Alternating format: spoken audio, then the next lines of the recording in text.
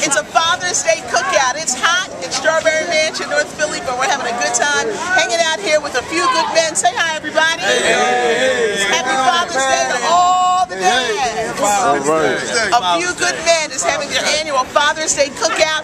Eric is here.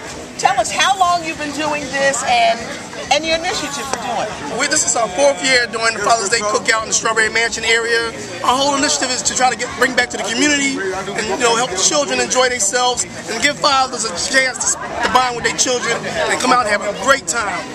And we are having a great time. They've got so much food, activities for the kids. Had a basketball game going on. It was beautiful. We had the youth and we had the legends, and we all had a nice time. It was beautiful. There are some men in our community doing some great things. There's some great fathers. Let's make some noises. Yeah!